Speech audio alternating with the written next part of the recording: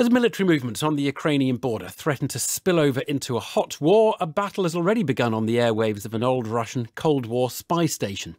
It involves the strange world of number stations, mysterious radio broadcasts that go back decades, and what looks like a recent attempt by someone to cause mischief for the Russians.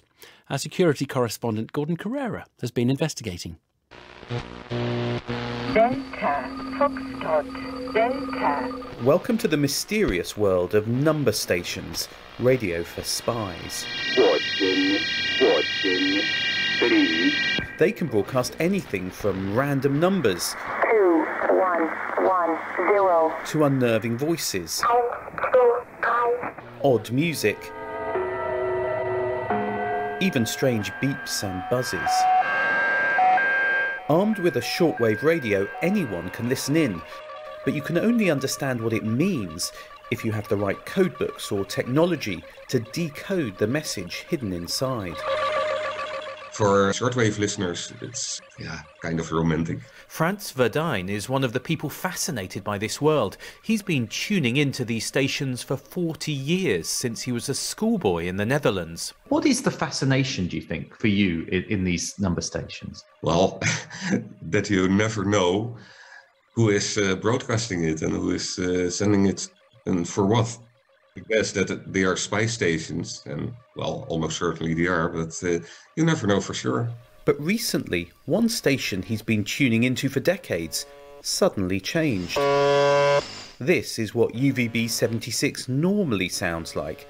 It has broadcast from Russia since at least the 1980s, 25 tones a minute, 24 hours a day. Its exact role is mysterious, perhaps linked to the military rather than spies. But whatever it was recently taken over.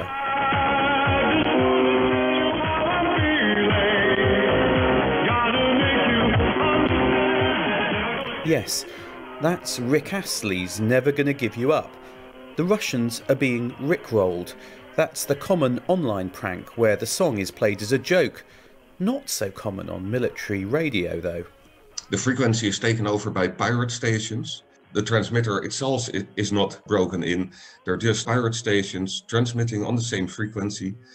They're sending music. Well, that's never shown before. Is it possible to have any idea who's behind this? Well, I guess it has to do with the situation at the Ukrainian border, but also it could be just for fun.